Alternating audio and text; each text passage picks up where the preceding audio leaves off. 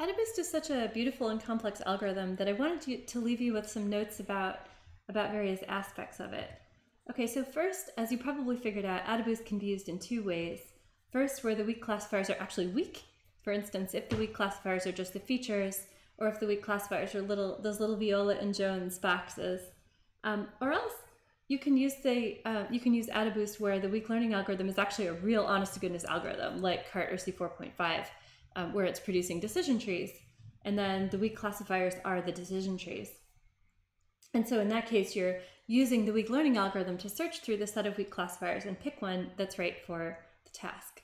And boosted decision trees are actually, the best out-of-the-box machine learning method that I know of. I mean, you put sort of any data set into it, and you can get something out that's pretty darn good. So it's pretty remarkable. Okay, an intercept term. Now, as you may have noticed, AdaBoost doesn't automatically necessarily have an intercept term in it. So there are really easy ways to get an intercept term. And the first way is just to allow the weak learning algorithm to produce a weak classifier that's always 1. Okay, so if you think about the final combined classifier as being a linear combination of the weak classifiers, as long as one of those weak classifiers is 1, then the coefficient for that weak classifier is just the intercept term. And then similarly, if the weak classifiers are just the features themselves, then you can simply, before you start running AdaBoost, you can simply append a new feature that's always 1. So you just take your data matrix X, and then you just add a feature to it that's always 1, so that in the linear combination, the coefficient for that particular feature is the intercept term. Okay, so yeah, nice little trick, and it's useful for lots of other algorithms too. Now, the weak learning assumption. As we know, the weak learning assumption is actually much stronger than it seems. And so I should mention to you that the weak learning assumption does not usually hold. And in particular, it can't hold in any data set that is not separable. But AdaBoost works anyway. It actually does a really good job anyway. And the way you can think about why this is true is to think about the fact that AdaBoost is coordinate descent on the exponential loss. So AdaBoost is still trying to minimize the loss by minimizing, it's still trying to minimize the misclassification error by minimizing the exponential loss. And so I just want to remind you what the weak learning assumption is, which is that no matter which weighted data set you give AdaBoost, its error rate is distinctly below 1/2. Okay, so if the error rate is this epsilon t, right, that's the error on the weighted data, then that equals 1/2 minus gamma t. So that's the edge over random guessing. If gamma is 0, there's no edge over random guessing. So gamma t is that edge that it's getting over random guessing. And then the weak learning assumption is that gamma t at every iteration of AdaBoost is above gamma WLA, right? Gamma for the weak learning assumption. And gamma WLA is strictly above 0. Okay, so that's, like I said, it's too strong to assume that this is true. But that doesn't really matter. You can still happily use AdaBoost because it's coordinate descent on the exponential loss.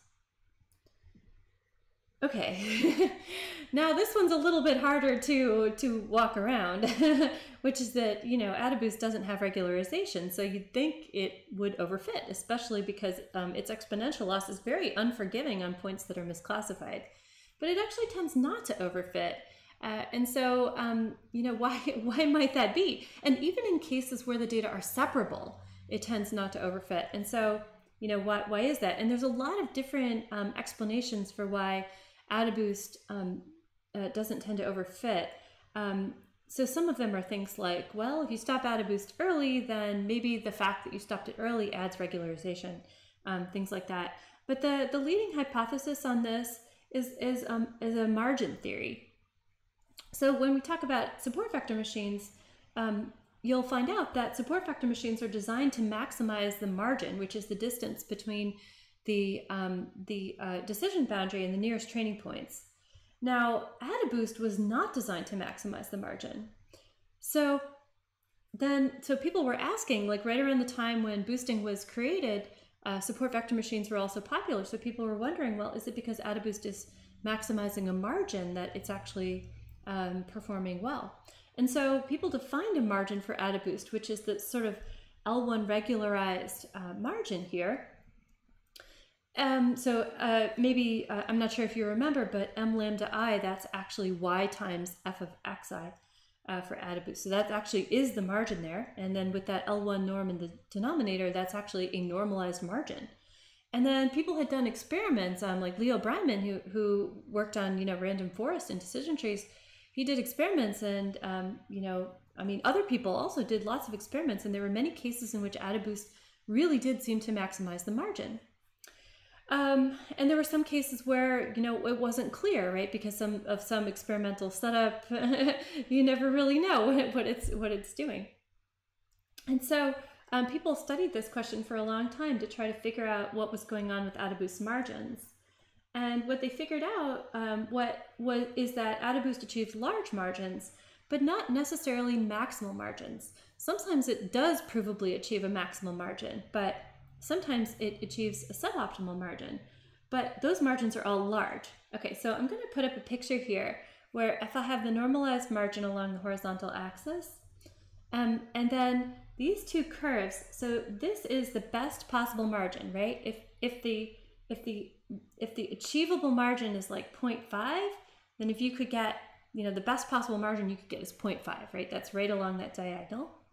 But AdaBoost achieves a margin that is at least that much for this funky function over here.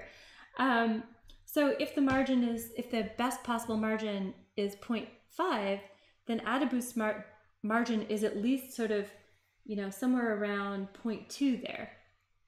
Okay, and there are some cases, like I said, where AdaBoost actually would achieve a margin that's actually optimal.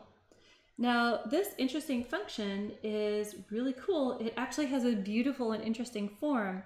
And I was excited to sort of find all these interesting expressions when working with AdaBoost and in these interesting questions.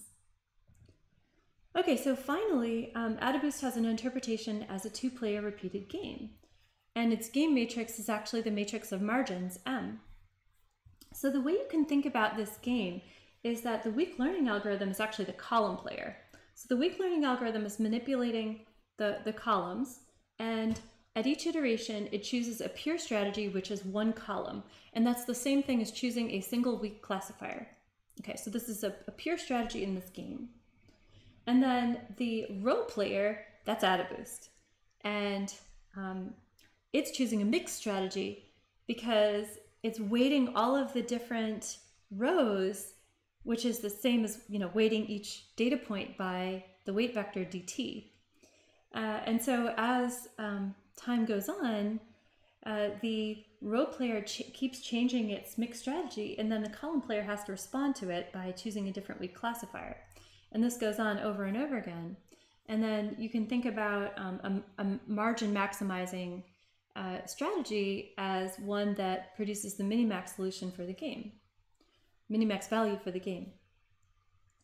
All right, so hopefully that gives you a little bit of understanding of the depth of AdaBoost and all of these different aspects of it. Thank you.